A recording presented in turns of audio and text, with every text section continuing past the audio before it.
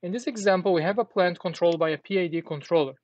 The control gains are 5, that's the proportional controller, 0.3 for the derivative controller, and 5 over tau, that represents the integral controller gain. We want to determine the maximum value of tau that will lead to a system with complex conjugate poles, dominant poles, that have a damping ratio of no less than 0.7. We are going to do that using the root locus analysis. And to do a root locus analysis, we need to now determine the characteristic equation of this closed loop system in the standard form for root locus. The characteristic equation here is simply 1 plus the multiplication of these two functions equals to 0. Unlike the previous exercises that we did on root locus, in this one, the characteristic equation that we get is not in a standard form for root locus analysis. That it needs to be written as 1 plus tau times g of s equals to 0, where g of s is a function of s, and tau is the variable that will change from 0 to infinity. Now I need to rearrange this expression in the standard form. We can start by finding a common denominator for the bottom part of the controller here. The common denominator would be s times tau. So you have 5s tau plus 0.3 s squared tau plus 5, and times the plant transfer function equals to 0. Now we can find another common denominator between this term and 1.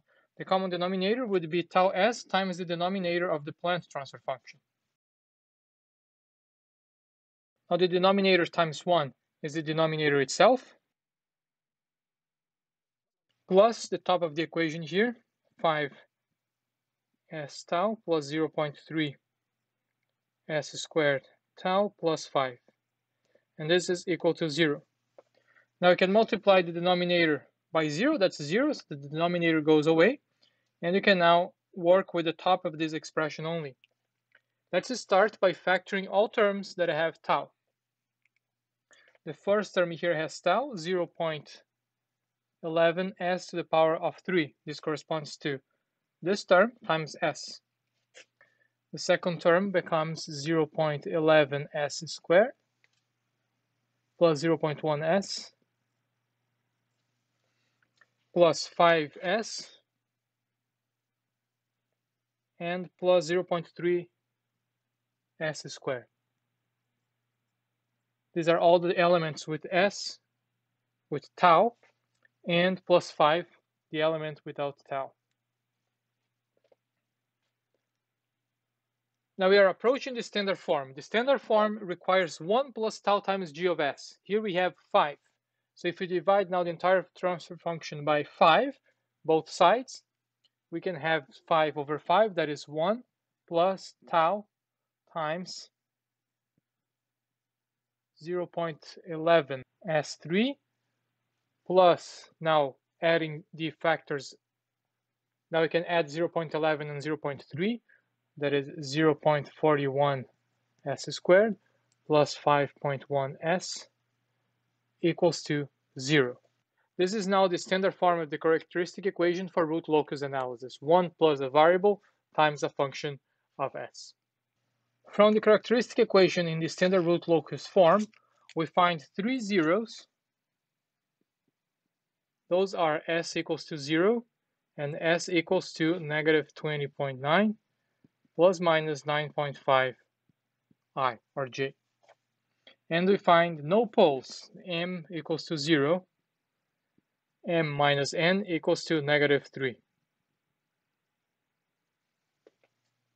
We have an excess of 3 zeros. When you have 3 more poles or 3 more zeros, you have 3 asymptotes, and in this case, the angles of those asymptotes will be theta 1 equals to negative 60 degrees, theta 2 negative 100 or 100 degrees, and theta 3 60 degrees, using the very same formula we used before to calculate the angle of the asymptotes. We can determine the centroid of these asymptotes, sum of all poles, that is 0, minus sum of all zeros, so real parts are negative 20.9, negative 20.9, divided by negative 3, and this is negative 13.7. Now we can look for breakaway and breaking points, if any. To do that, we set tau to P of S, and this will give -5 over 0.11 s to the power of 3 plus 0.41 s squared plus 5.1 s. We now find the derivative of P of S, dP of S ds, and set that to 0. The values that satisfy this expression are now potential breakaway or breaking points.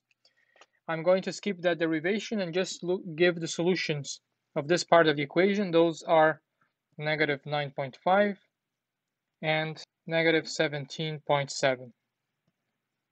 These are the potential breakaway or breaking points. At this point, we don't know if they belong to the root locus. Let's keep them here and then check later whether or not they are part of the root locus. Now that we have gathered all this information about the transfer function, we can proceed with the root locus. Let's start by locating the zeros. We have 1, 0 at 0, and we have 1, 0 at -20.9 and 9.5, and 1 with the same real part, but now with a negative imaginary part. We have a centroid of asymptotes at, where did I go here, -13.5,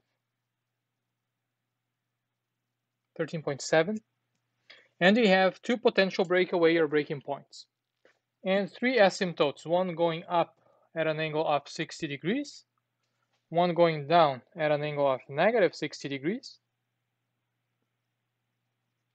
and one going to -infinity with an angle of 180 degrees. Now let's look at the breakaway and breaking points. Are these indeed breakaway or breaking points? First, to answer that question, we need to determine where the root locus is. The root locus is to the left of an odd number of real poles and zeros, which in this case means that the root locus occupies the entire negative real axis. If that is the case, then yes, these 2 values here are indeed breakaway or breaking points. So let's write them down. One is -17.7, and the other one is -9.5. Now we have everything you need to complete the root locus. We have 3 zeros and no poles, so these zeros must be coming from infinity. When you had an excess of poles, these poles would go to infinity. Now we have zeros, so zeros come from infinity. The entire negative real axis is occupied. We have an asymptote of -180 degrees. And we have a breakaway and breaking points, 2 of them, to be determined. If we have an asymptote of 180 degrees and the negative real axis is occupied,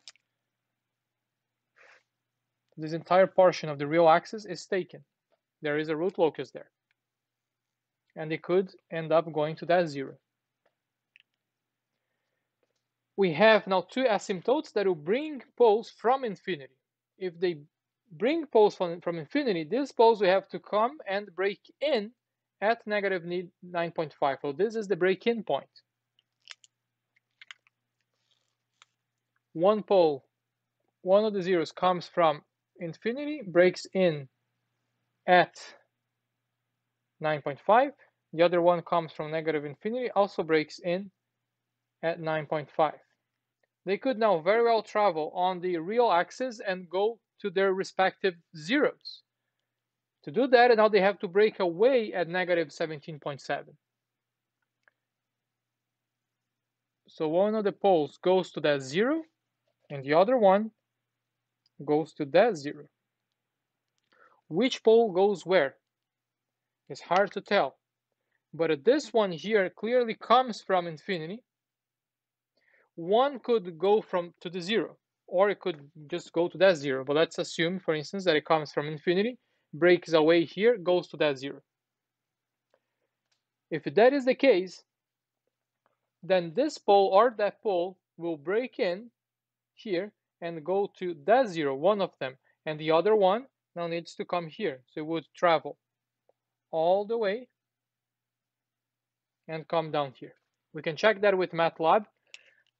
Looking at the root locus like this is difficult to say which one goes where, but it doesn't really matter because this now represents the root locus of the closed loop system. That's all what we need. Even though now these are zeros of this transfer function. These are poles of the closed loop transfer function. Remember that. These are zeros because we ended up with this particular expression.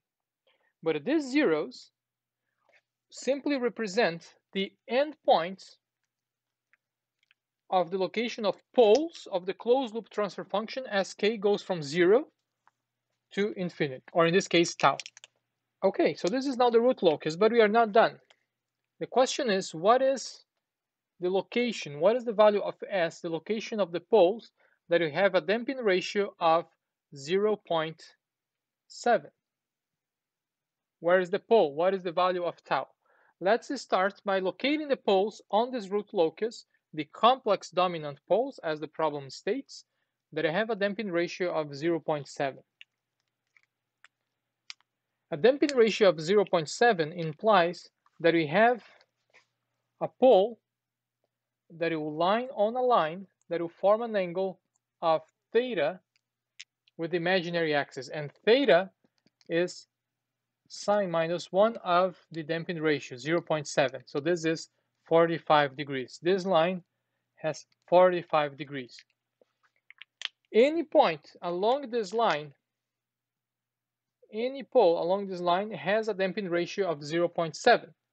So where is the pole, the complex dominant pole, that it has a damping ratio of 0.7? Well, it needs to be a feasible point, and the only feasible point is here, is at the intersection of the root locus and the line of constant damping ratio. Now our job towards finding tau that will take us there is to find the location of that pole. Now let's start by creating a zoomed in version of this root locus. This is the real and this is the imaginary axis. We have this line of constant damping ratios starting from here with an angle of 45 degrees. And we have the intersection of that line with a asymptote at 60 degrees. So let's write the asymptote here. The asymptote starts at alpha, negative 13.7, and intersects the line of constant damping ratios at that point. That is the location of the pole we need. This is, of course, an approximation. If you look at this point here, around this part of the root locus, the asymptote and the actual root locus are not necessarily the same. But as the poles now become tangent to the asymptote, we can assume that at those locations, the poles are along the asymptotes. Hence, here, it's enough to specify the asymptote and assume that this pole now intersects the asymptote and the root locus because there they are very close together. The angle of this asymptote is 60 degrees. So here we have 45. On the other side here, we must have 45 as well, which means that this angle here needs to be 75 degrees. So everything adds up to 180 degrees. Now let's find that point. To find that point, we can use the sine rule. Let's call this distance here y, the height, and let's call the distance on the real axis x. Because we have an angle of 45 degrees, x and y are the same. We can now use the rule of sines to solve that. The rule of sines, as a quick reminder, you have a triangle like this. This angle is A, and this side of the triangle is lowercase a. Here we have B and B. We can say that sine B over small b equals to sine capital A over A, which is equal to sine of C over C. We are looking for y, so we could try to find this distance first. between the point and the center of the imaginary axis. We know that this is omega n. This is the natural frequency of that pole. Now we can write that sine of 60 over omega n equals to sine of which angle we take. Well, we know this distance, so let's take that angle, sine of 75 divided by 13.7, this distance here. And now solve for omega n, which gives 12.2 radians per second. So this distance is 12.2. Now using simple trigonometry, we can find y as 12.2 sine of 45 degrees. And x is 12.2 cosine of 45 degrees. This is 8.7. And x is cosine of 45, which is also 8.7. Of course, we have 45 degrees. Now, where is the pole? Now, the pole is simply this coordinate. That coordinate is s equals to negative 8.7, the real part, plus minus 8.7 j. This is now the only feasible location on the root locus where the complex dominant poles have a damping ratio of 0.7 as specified.